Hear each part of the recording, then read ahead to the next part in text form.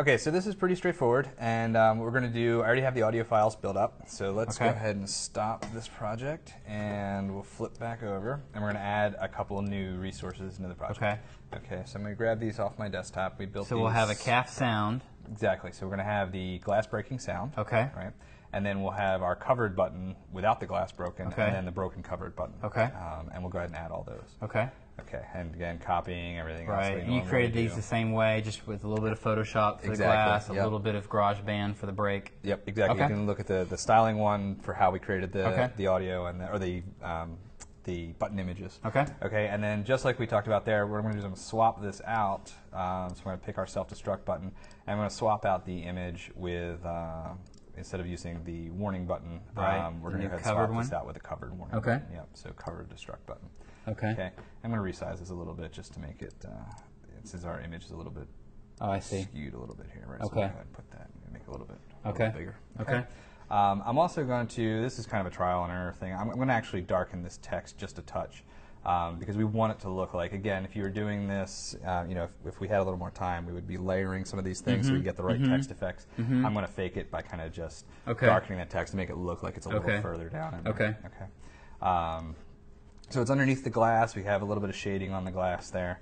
And then let's go ahead and wire up the self-destruct button. And I don't remember if we have that one wired or not. No, I don't think we ever created an outlet for that. We never did that. Okay. So an action, I guess. So let's make sure we actually have a reference to the self-destruct button.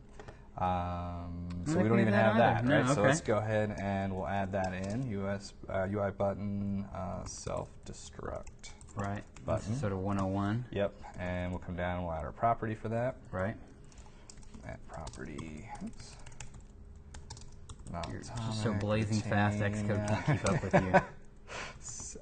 UI button. Too much caffeine is what it might be. Self-destruct. Breakfast of Champions. So we'll go ahead and put the self-destruct button in there. We'll flip over. Again, Option Command up. And we'll go ahead and synthesize that. Right. Self-destruct button. And then we'll go ahead down to the bottom of the file and we'll deallocate. Okay. So something we missed to do when we set up the audio earlier is we're not cleaning up our audio references. Oh, that's right. We should have that in here as well. So let's not forget about our self-destruct button. Dan. I know. And release. See, we need to be, actually, I don't know if we could have caught this one in a unit test, so we had memory leaks and things were crashing. Okay. But, you probably could have seen this. Anyway, I'm not sure. We'd have to test that. So self-destruct button. All right, we're trying to clean that up. So let's go ahead and add, let's free up our audio references. Right. So is that the same kind of deal? You just have to do a release and... Right. So what we're going to do is we're going to basically get rid of the audio services, dispose, system sound ID. So you have to make a call. Right. And we're going to get rid of our button click sound. Right. So that's going to free up that whole data structure that we built with the actual... and then we also have the pointer into the URL. The URL, right. And so basically when you do this depends on, there we go, that'll clean up our sound reference. And when you do this depends on what you're doing with your sound. If you're only going to play it once, dump it, and you're out. Because we might have the buttons hit multiple times. Right, we don't want to have to fetch them. Right, so we'll clean them up when our view controller is being cleaned up.